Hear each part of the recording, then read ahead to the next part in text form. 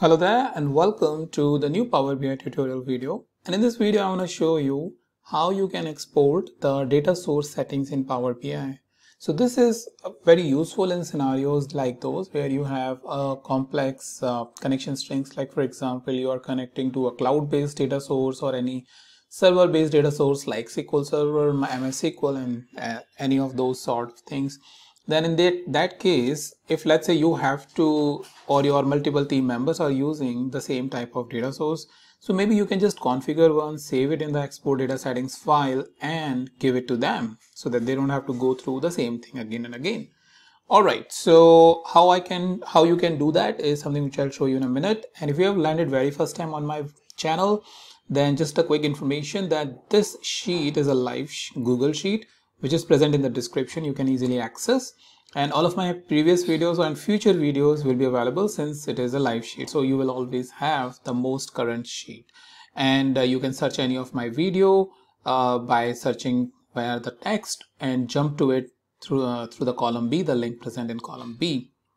Also, you can keep it as a bookmark for your learning in your Power BI learning repository. All right, with that, let's move on to Power BI. Let me just open that up. I think I shut it down. So I am opening my Power BI, as you can see, and what I will going to open is the sample superstore file, which is having two different data connection. So this is the one which I'm using. So I've just clicked it over here, and it will give us all the visualization that I have explained previously if you have been watching all of those. And here is basically order, people, and returns is basically the sheet, the data from the sample superstore, and here you have the data from the airline data set. So with that, if I want to export the settings, let's say these are some of the cloud-based data settings that are there, and you want to export it, you need to come here in the file, in options and settings, the data source settings, and here you have the two data source. So it is showing the data source that is in the current file, and it is asking you which data source you want. So you want the airline passengers or you want the superstore.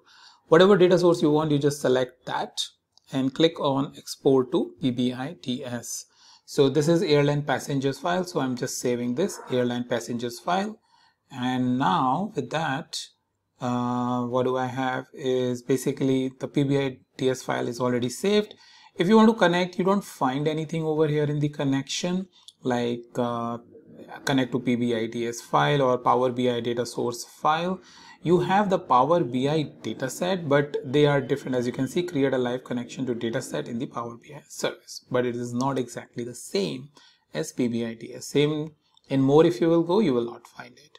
So how you can do that? So thing is, what you can do is you can use this file, the airline passengers file, which I have just shown it via the export process. So you can just double click over here and it will take you directly to that file. Wherever that file is, it will directly take you. Same is the case with any cloud-based data connection or any server-based data, another server-based data connection that is probably on premise.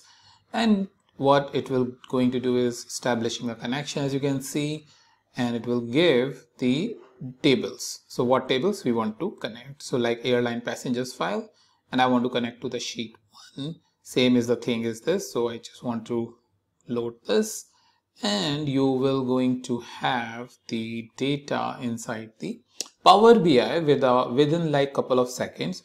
Otherwise, let's say even if your team is spending like 3 to 4 minutes connecting, testing, and all of that, then all of that time you can easily save by simply having it. Also, it's useful in scenarios like those. You don't have to really remember the data source settings. So that's something I wanted to show you very quickly, how you can do that from the settings that is available. Now I'll meet you in the next video with a new topic.